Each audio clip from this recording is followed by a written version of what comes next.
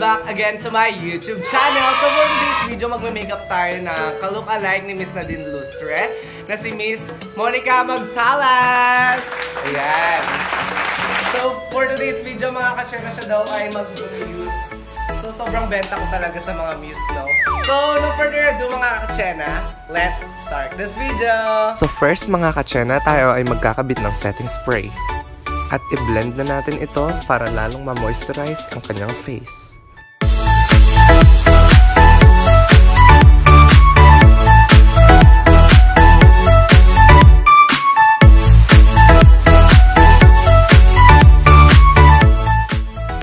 Next to apply is the concealer.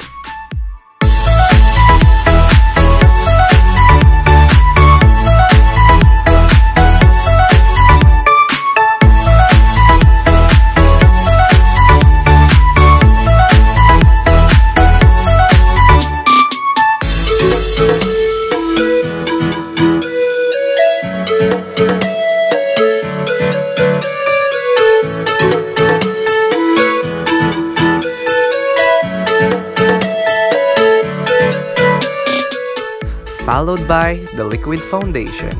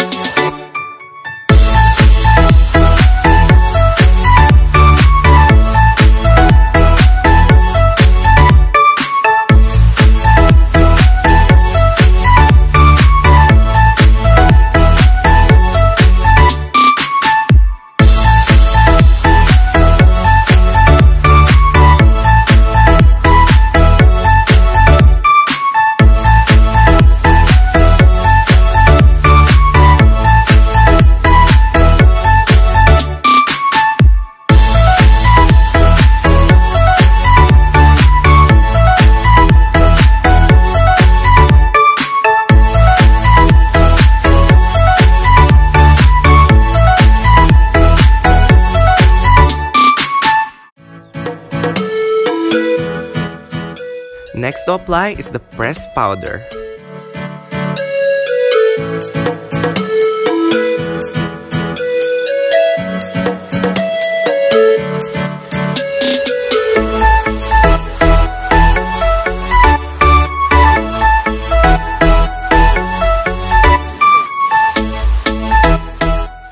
Followed by the setting powder.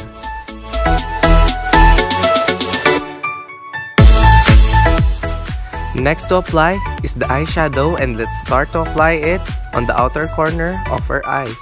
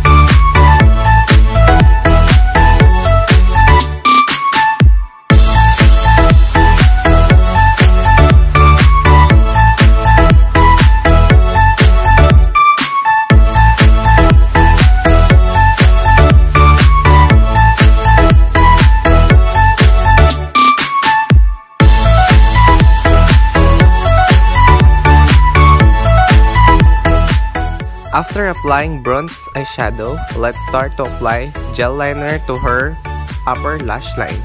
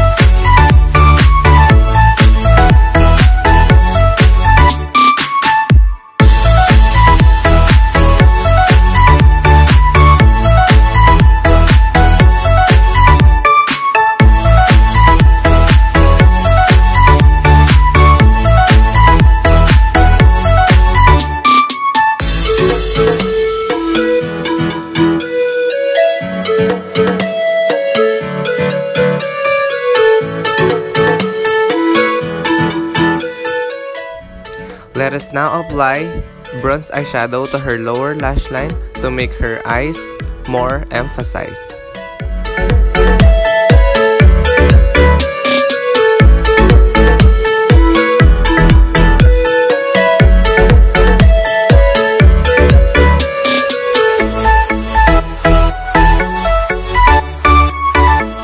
Let us now curl her lashes.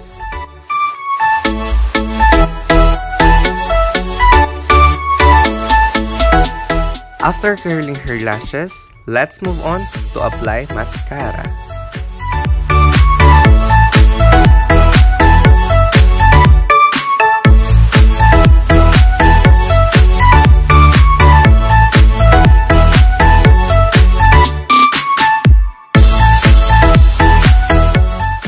Let us apply her false eyelashes.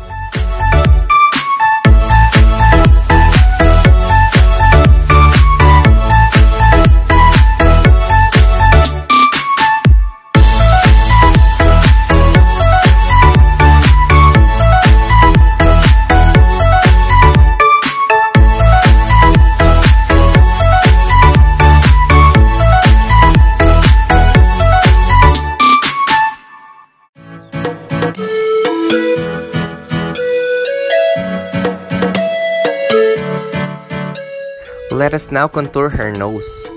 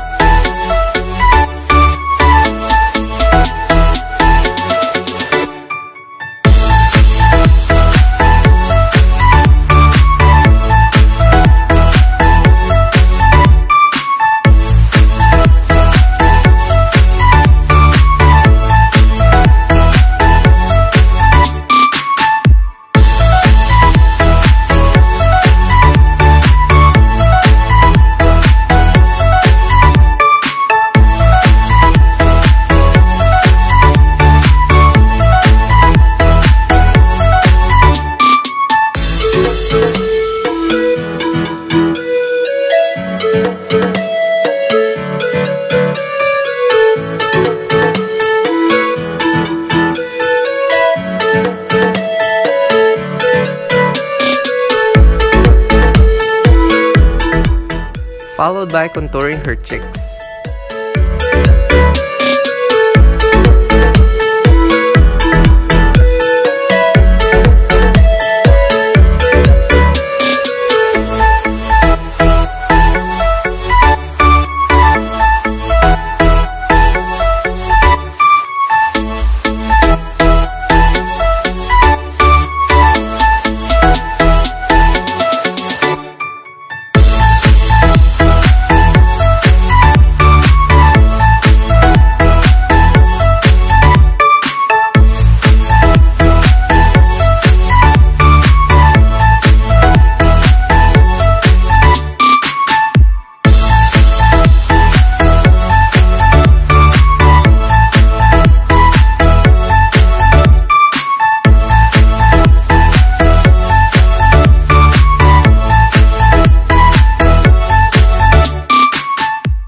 course, we need to apply blush on to make her more beautiful.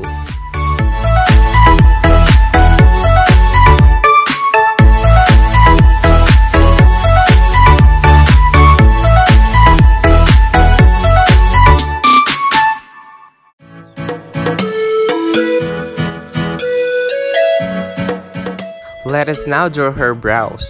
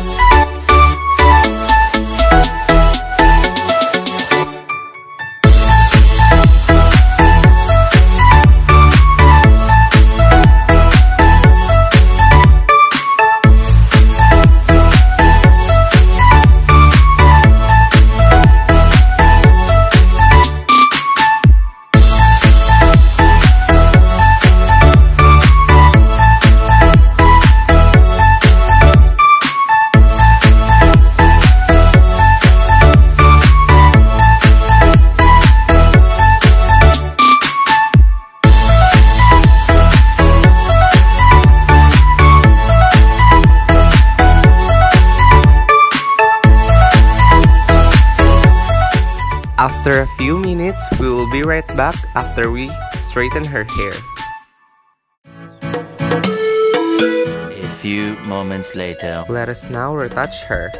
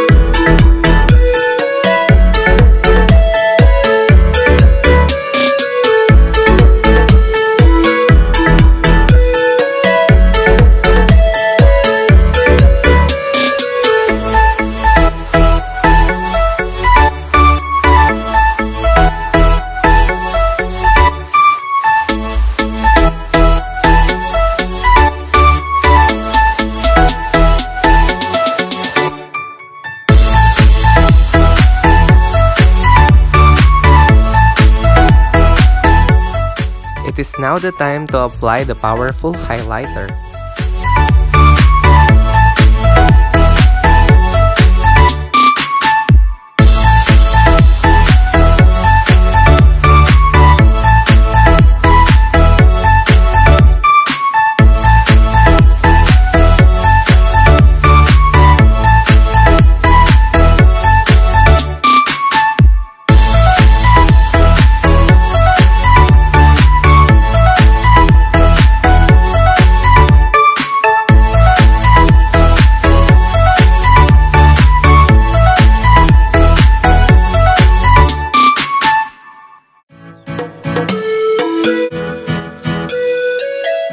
And last but not the least, let us now apply the lipsticks.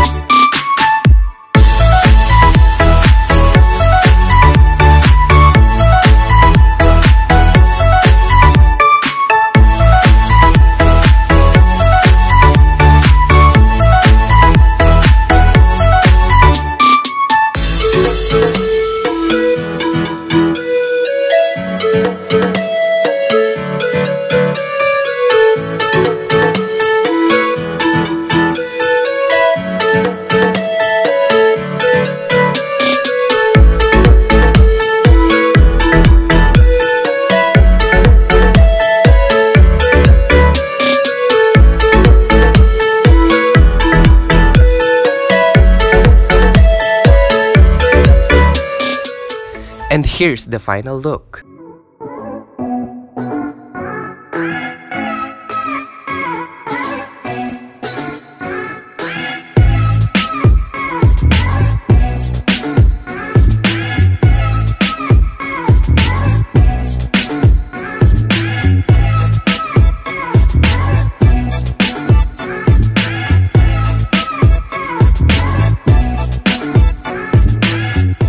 That's all for this video mga kachena. Thank you so much for watching at sana nagustuhan nyo ang video na to at sana mag-iwan kayo ng like, comment at share nyo ito sa mga friends nyo. At kung naniniwala kayo na kahawig ni Nadine Lustre, comment down below mga kachena. At kung bago ka pa lang sa aking YouTube channel, huwag mong kakalimutan mag-like, share at subscribe sa aking YouTube channel.